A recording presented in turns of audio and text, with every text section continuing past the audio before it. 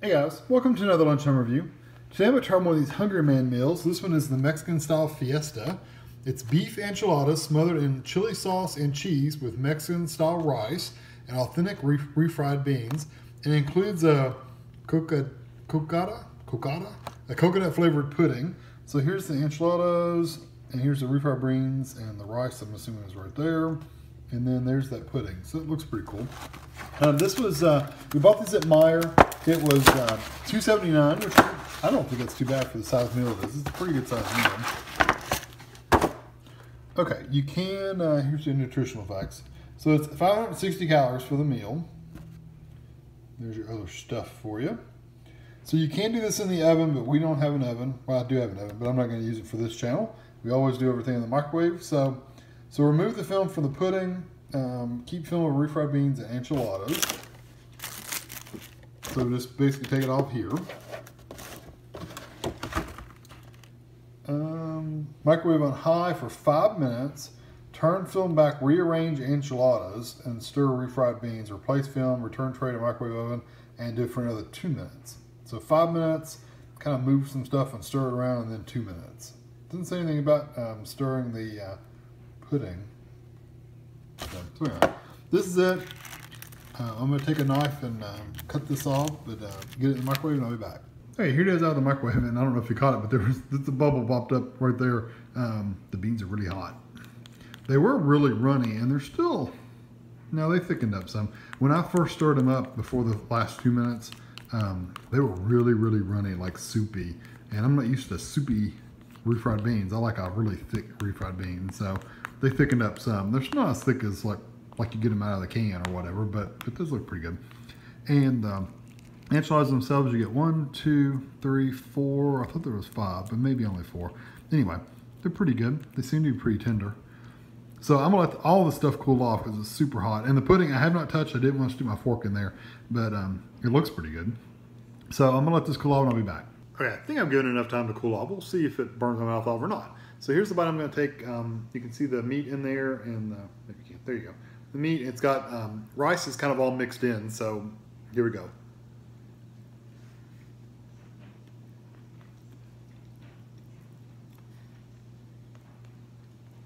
It's got a little spice to it, so if you don't like spicy food, you probably will not like this.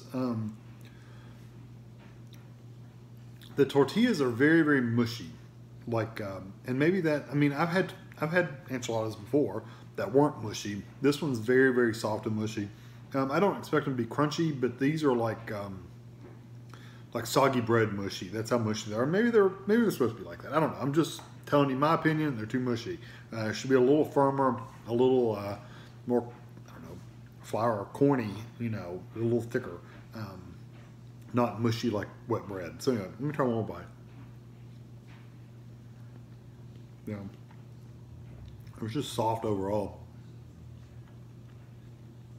The flavors aren't bad, they're okay.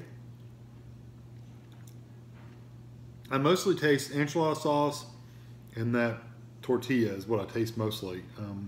Like I said, it's not horrible, but it's not awesome either. Refried beans.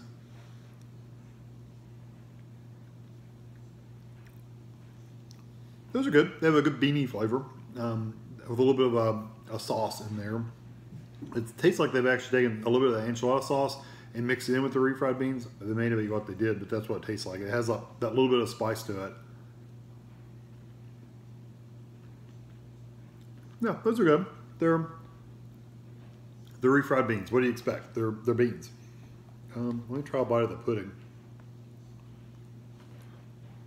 It's probably hot. Not too bad.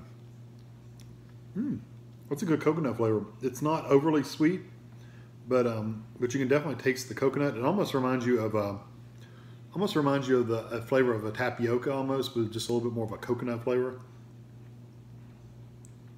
And I don't see or taste any actual hunks of coconut in there. It's just the coconut flavor. It's a very smooth pudding too. It's not really thick. It's more of a watery pudding, but it's just not bad. It's still good. It's thick enough to go on your fork, but it's not super thick like a Jell-O or anything.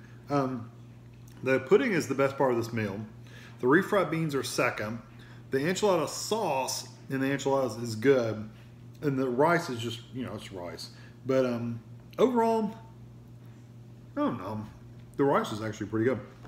The like I said, the smushiness of those enchiladas, if you don't mind that, then you might love this. Me, that puts me off a little bit.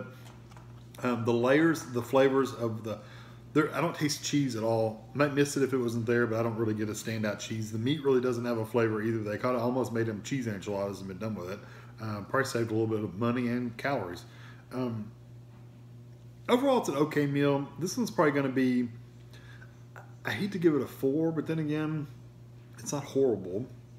I'm going to say it's a 3.5. It's a little bit better than an average everyday meal, but it's still not a spectacular meal. The pudding actually pushed it over to the half. I would have given it a 3 if it hadn't been for the pudding. The pudding's really good. So yeah, I'll stick with a 3.5. It's just okay. There's better Mexican meals out there if you want to try them out. I think there's better flavors out there, but this is definitely worth trying out, and it's a big meal too. So I hope you enjoy this video, and thanks for watching.